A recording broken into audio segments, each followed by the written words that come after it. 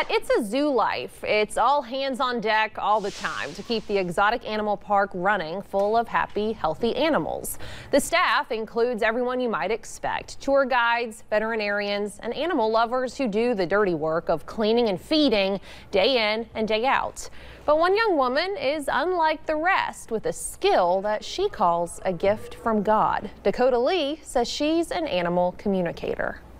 It's a Zoo Life owner, Bobby Joe Abrams, calls 22-year-old Dakota Lee a young female Dr. Dolittle. You'll be skeptical in the beginning, but when you know your pets and then you talk to her, you're like, oh my gosh, this is real. And it's amazing. It's so fun. I've talked to the serval, I've talked to the sloth, I've talked to the zebra, I've talked to the alpacas, the wolf. Lee says she can talk to animals, reading their thoughts and directing her thoughts back to them. And I understand, why you wouldn't believe in something like this. The first time I heard about animal communication, I wanted to run the other direction. I thought it was very strange. She believes it's a gift from God, nurtured during her time at Carroll College in Montana, where she recently earned a degree in anthrozoology, the study of animal and human relationships.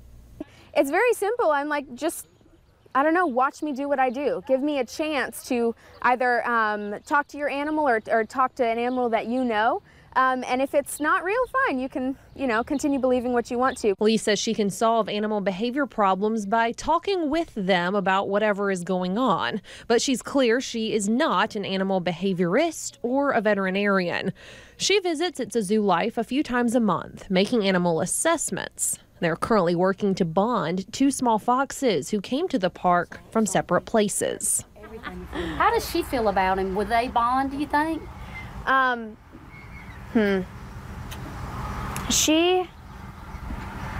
They will. She does. Oh, baby girl. So she does like him.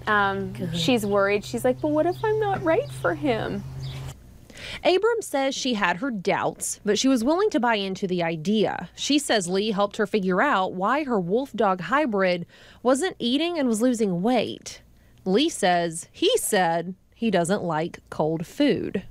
And so that's just a really simple thing. It makes sense, right? But you couldn't figure it out unless you asked him. So now Abrams adds a bit of hot water to his meals to warm them up. And she says he's maintaining weight. That's wonderful. And my staff is really kind and good with them. But then this is a different perception. This is just knowledge that we couldn't have. It's just been priceless for me. And as for the skeptics, if they just give me a chance, they realize, I don't know how it works, but it is real. Yeah.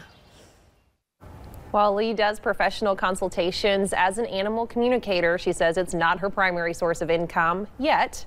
She hopes it will be someday.